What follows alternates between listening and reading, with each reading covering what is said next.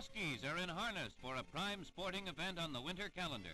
At Tamworth, New Hampshire, the dogs get photographed close up as the News of the Day camera prepares to follow them on a 2-day trek.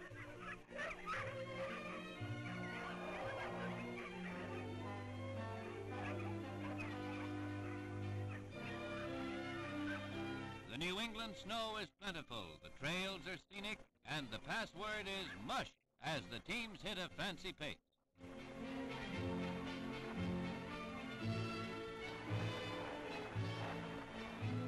The 13-mile course takes its effect, and for the last long haul over Lake Chocorua to the finish, the pace drops off. Dr. Roland Lombard of Wayland, Massachusetts wins with a lapse time of just over 2 hours. Dogged running sealed the victory.